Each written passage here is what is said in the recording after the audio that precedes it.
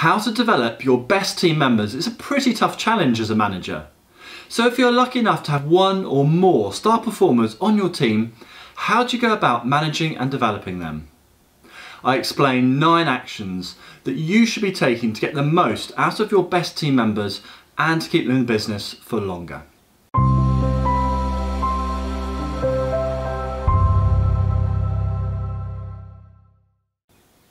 My name is Jess Coles and I've led and managed teams for over 25 years in corporates and household names through to SMEs. And I've had the pleasure of developing many great team members over the last 25 years, contributing to several best team prizes. If you're new to this channel, Enhance.training provides online business courses to help professionals, managers and business owners improve their performance. And if you like this video, please give it a thumbs up, subscribe and share it with friends. Let's first talk about your goals as a manager for your best team members.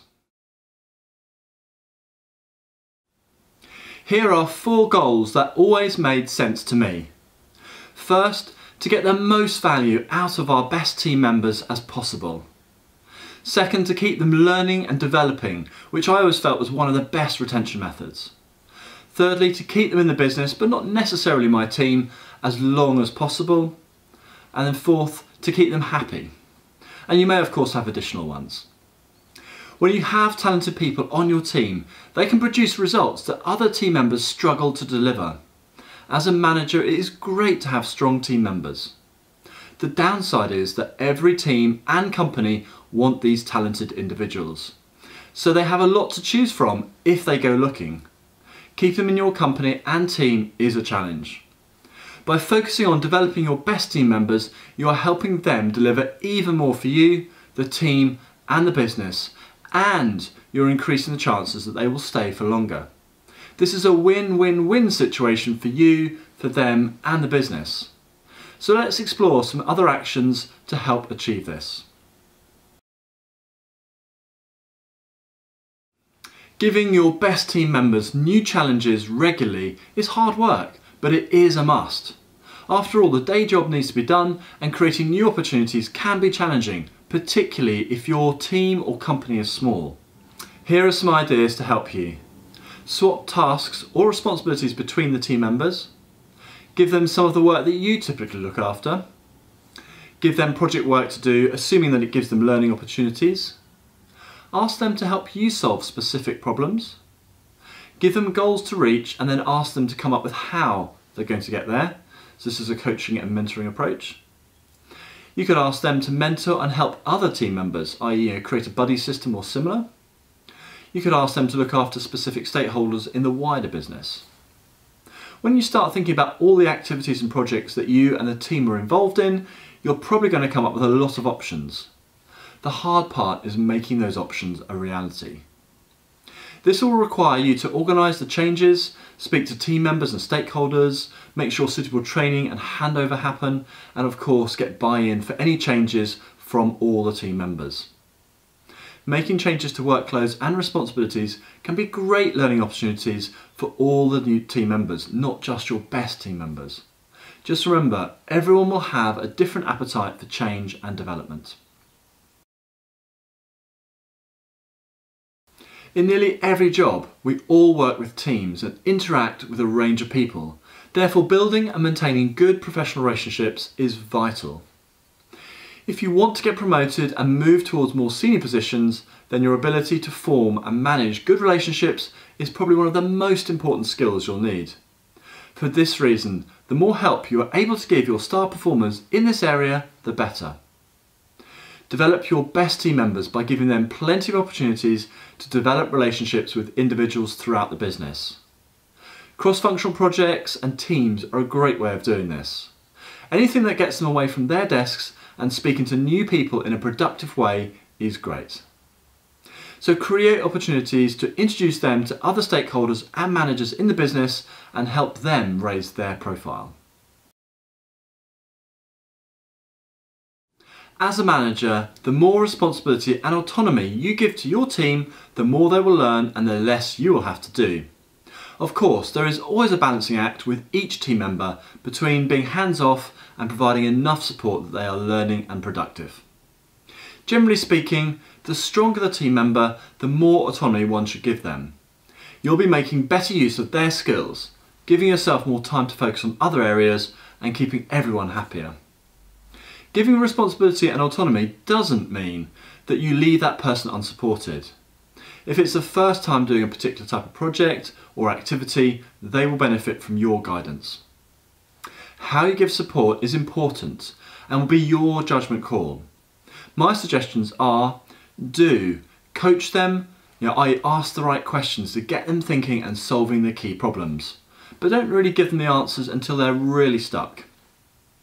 Help them get the right resources in place, point out the common pitfalls to watch out for, help define the goal and how you and they will know when it's been reached, check up on them periodically, ask if they need any help and if they are on track rather than grilling them for the detailed progress. On the flip side, don't give them instructions on how to get to the goal unless they ask for help, i.e. coach them first and tell them second if coaching doesn't work. Don't leave them on their own until the day before the deadline, and don't ignore requests for support or help. And also don't leave the goal or outcome poorly defined. Another tip, if staff members come to you for a decision on their area of responsibility, try not to provide one until the staff member has given you their decision on the matter first. This encourages the team members to make the decisions and keep the responsibility themselves rather than handing it back to you. Giving autonomy and responsibility will free up a lot of your time and make the team more effective. In most companies that I've worked in, the good people tend to be passed more and more of the work because they get it done and they do it well. This can be great for the individuals to a point. But once that point has been passed, they have too much work and they are starting to struggle to do everything that has been asked of them. Your job as a manager is to know when that point has been reached and to ensure that the individual is busy and productive but not overworked. And this can be quite a hard balance to maintain. Make the time to regularly check in on the workload of each person you manage, but keep an extra eye on the workload of your best team members. You do need to keep it to a manageable level to avoid the individuals burning out or getting unhappy. If either occur, your best performers may leave the company to go elsewhere, which is exactly what you don't want. One of the best ways of developing your best team members is to find out what they want to achieve in their careers or at least over the next few years. Ask them. Say that you want to build a development plan for the individual and knowing where they want to head to will make it a lot more useful for them. Sit down with the individual and work out the types of activities, projects and responsibilities that will help get the team member towards their goals. Then work out a practical way of delivering some or all of these, obviously within the constraints of the team and the company. It is really important to be realistic and to give yourself some wiggle room.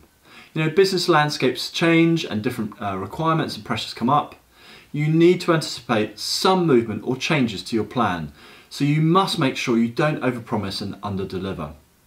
If you create a plan, then individuals will be judging you and your ability to deliver your side of the bargain, i.e. creating the opportunities set out in the plan.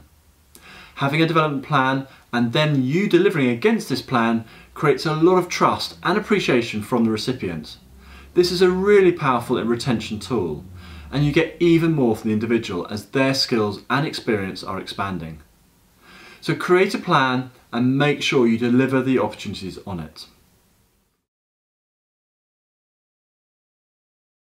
I've found coaching and mentoring one of the most important investments a manager can make in their team.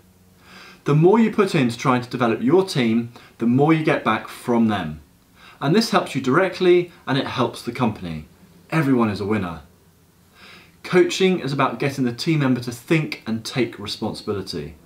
This means you don't provide the answers, but you ask questions to prompt their thinking. This is an important skill to develop and great to use for your high-performing members of staff. Do what you can to keep the responsibility and therefore the decisions with the team member. Mentoring is about passing your knowledge and experience over to the team member. You're the teacher and they're the learner. This is really useful when the person just doesn't know what to do or is going down the wrong path. Both coaching and mentoring are very useful to employ as a manager to get the best out of your team. But don't expect results overnight. But do expect the investment you make to pay back and then some over the months and years ahead. Sometimes there are only so many development opportunities available within a business. Because of this, make sure you also look for suitable external development opportunities for your team members. Some examples for you, think about training courses to develop skills and knowledge that will help the team or the company directly as well as develop the individual.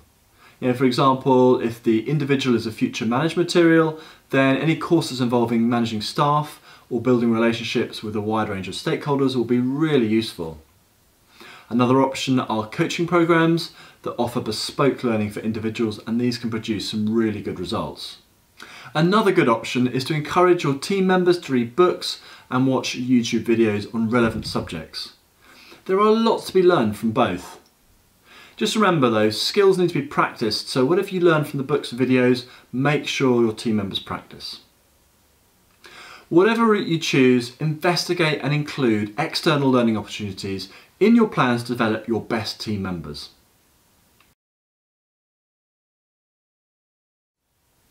While you're developing your best team members, it's really important that you also look to develop the rest of your team too. If you only focus on the best members of the team, you're likely to build resentment amongst the rest of the team, and this really wouldn't help overall team performance. Just remember, everyone will learn at their own pace and want development at a pace that they are happy with and can manage. So in a team, you're going to have team members moving at different development speeds and requiring different levels of input to achieve this. We do suggest putting more of your time and energy into developing the stronger performers rather than the weaker ones, as this is likely to improve the overall team performance more. But do provide development opportunities for all your team members. A great way of consolidating the learning is asking team members to teach what they've learnt.